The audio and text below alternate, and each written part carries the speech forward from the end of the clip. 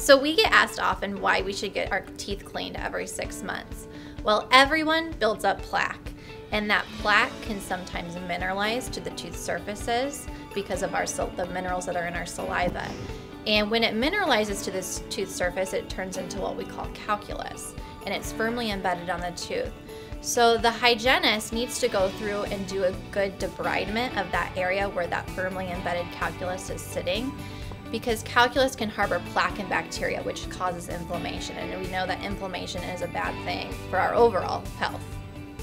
Sometimes we get asked why a patient might have to come in more frequently than 6 months. So let's say every 3 to 4 months. And the reason for that would be maybe the patient has limited manual dexterity, and so we need to see them more frequently. Maybe they have active or progressive periodontal disease that we need to treat more aggressively. And then also another reason could be they build up calculus quicker. So your frequency with which you visit the dentist could differ.